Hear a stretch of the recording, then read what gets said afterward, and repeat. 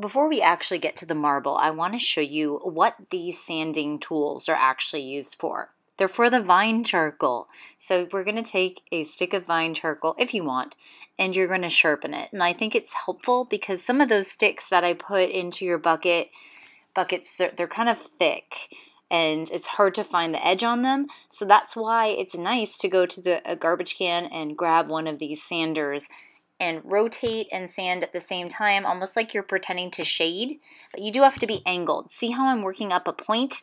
I'm twisting while I'm shading kind of back and forth or doing a back and forth motion. And I'm angling it until I get a tip similar to a pencil. Here's what it looks like after I've taken some time to sharpen it. So yeah, it looks like a point. It's important that you take the dustings from like the little powder left over and you tap it on the side of the garbage can. It's not good to just kind of blow it off or let it go into the air. Tap it gently into the garbage can. Still usable if there's black on it. It's not usable if you try to kind of go back and forth and it doesn't pull off material. So in that case, you switch to a new leaf of the sandpaper. So it works kind of like a notebook. You're just going to tear off the top layer and underneath is a whole pad of sandpaper. Okay, now we're going to our small gray sheet of paper. These measure 5 by 7. And I'm going to use a stencil for the first one, and then I'm going to freehand the second one. I'm going to allow you to do the same, so that way, kind of to cut corners here. But what I don't want you to do is to press hard or to go thick with your line. You can see I've allowed this to be a broken or dashed line. That's intentional. And then I'm going to get my second marble back there. You've got to watch where you place that second marble because it's almost midway up there. And I'm doing some of those hatch marks to make this a round circle. Because remember, a circle is hard to do, especially if you are trying to do it the first time out. And I really recommend the hatch marks on there. You also need to indicate the horizon line where the land and sky meet, or where the tabletop and the background meet. Okay, so going forward, you are going to be outlining the cast shadows, and of course, we're only working in vine at first. This is the same steps, the same methods that you'll be using whenever you do charcoal. You always start with vine first, and then I just kind of patted it with a chamois on my finger and patted it so that the outline is faded, and now I'm filling in the background. And I started out using the side of it, but then I blended it and I didn't like how it looked, so then I shaded it in neatly. And you can address all the shadows with the vine charcoal, so the darkness of the background and the cast shadows, you can go ahead and use the vine charcoal on there. You can see I shaded over the background using kind of an angled stroke because I thought that would blend better, and it did, so that's good. So I'm using vine charcoal at first, but that is a really dark background. Okay, so I didn't tell you, one of the great things about working on toned paper, on gray tone paper, is it does some of the work for you. It takes care of all the mid-tones or light range mid-tones, your 2s, your 3s, because it already is that value. We're going to be putting in instead the highlights, something that you haven't done before, but don't worry, that comes at the very end. And you can see I'm softening my edges. I'm trying to blur the horizon line there and blur the edges on the cast shadows as well. And now I'm going in with a stick of compressed charcoal, and I'm going to shade that whole background in dark. Now you can use the 6B pencil, but I felt like that would take a lot of time. So instead I am working with the brick, and I can get you one. There's enough for every student to have one. I do think you should put it on your easel instead of in your bucket because that black charcoal will get everywhere. So I think you should just leave it on the easel itself on the ledge on the shelf there.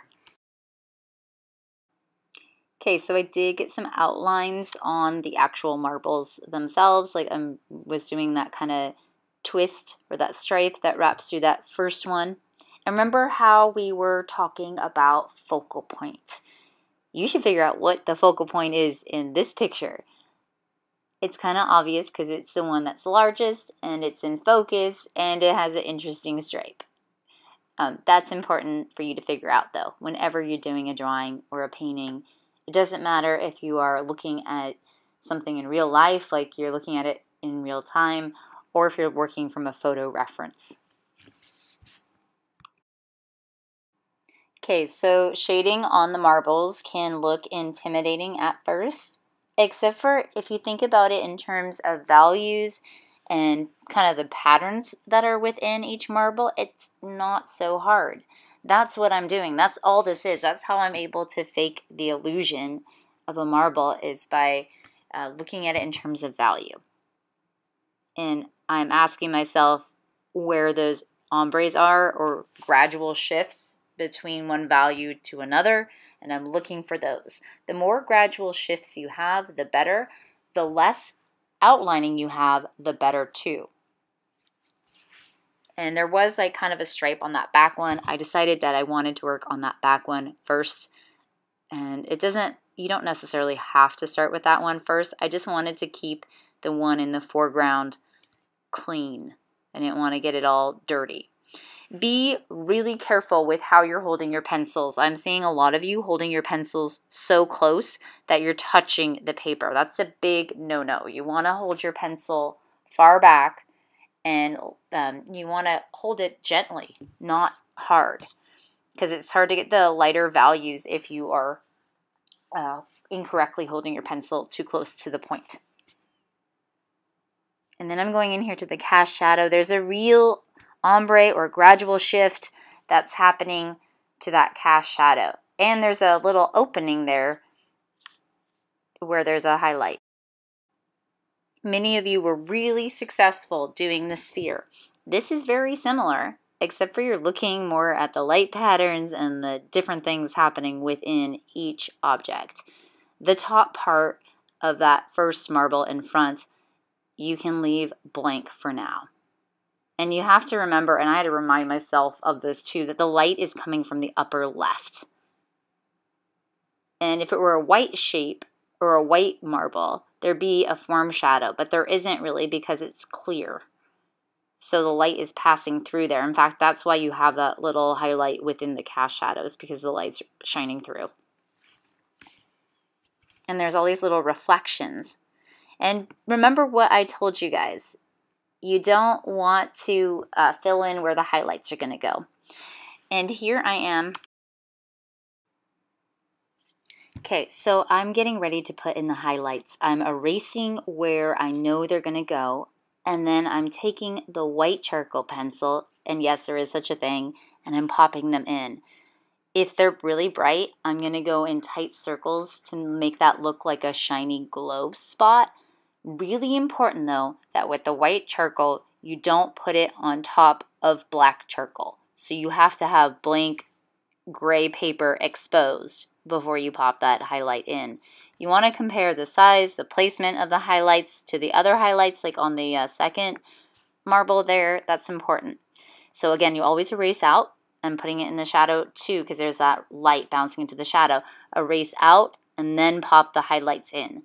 The white charcoal pencil also requires you to use pressure sensitivity, which means not every highlight is using the same amount of pressure.